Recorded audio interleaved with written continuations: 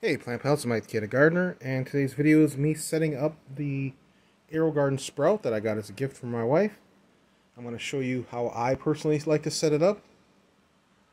You can use the pods that they give you. I like to buy their Grow Anything kit or just extra pods and extra sponges off of Amazon, and I grow my own things. And I'm going to try to grow this purple basil here. Looks beautiful. Might germinate, might not. We'll see. I'm going to take you along with me as I try.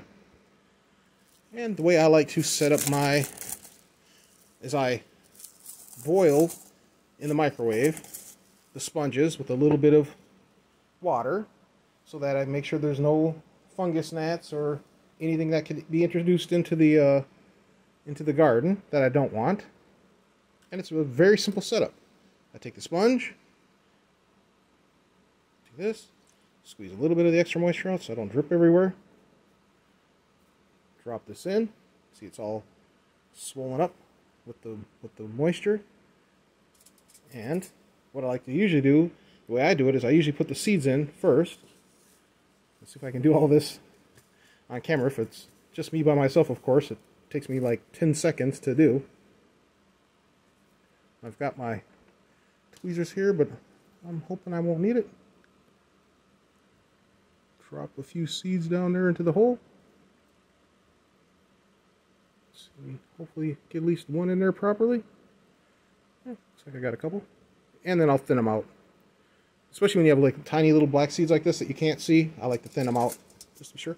And what I do is I take a piece of aluminum foil and I wrap it around.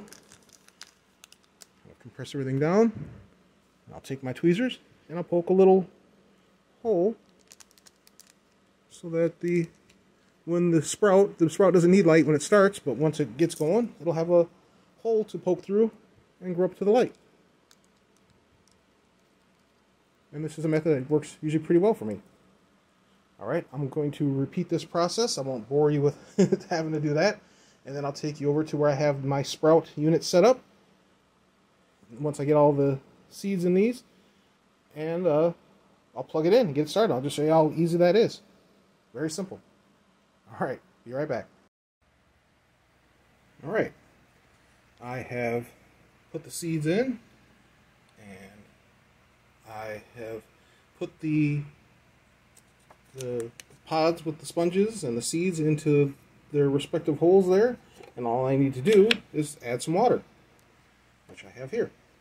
Try again not to make a huge mess because I'm trying to do this on camera. Trying to see as I go.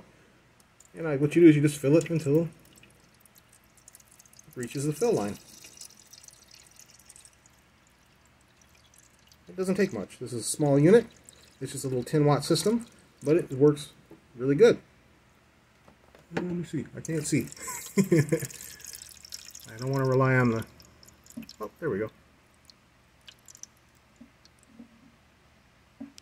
Going here until it reaches the fill line.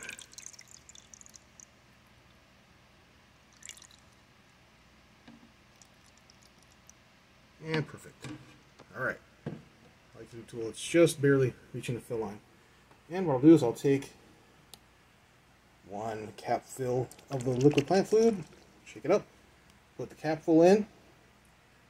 I won't show you that, that's boring. I'm going to plug the unit in, and I'll be back. So again, one capful of the plant food into the water. Alright, the plant food is in. Lift this up and show you that the pump is circulating. Back there, see the water action? That's the pump. So we are good to go. Now, all we have to do is put the moisture domes over the top. Well, put the cover back like that, and the objective is to keep the light out so it doesn't form algae. There's a little window down here, but that doesn't seem to affect it at all. And I will give you a tip that I like to do to start my seeds.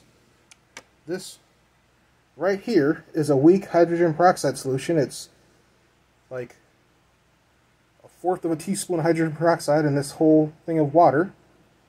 And what I do to get my seeds going is I give it a little blast. I missed, oops, I didn't actually show that on camera.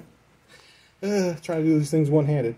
But I misted the inside of the lid here with that weak solution.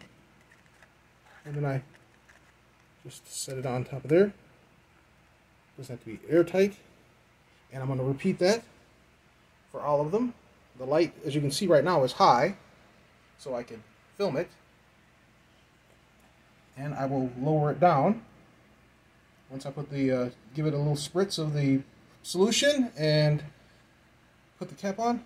I will lower the light down so the system is set up and ready to go, and it'll come on every day at the exact same time, and it'll shut off. I believe it's 16 hours for these units, and we'll see how this basil grows in this unit. I've never tried to grow that variety basil in these units. This is an experiment, and hopefully it'll be fun. Alright, I will keep you updated on the successes or failures. Thanks for watching. Please like and subscribe. Have a great day.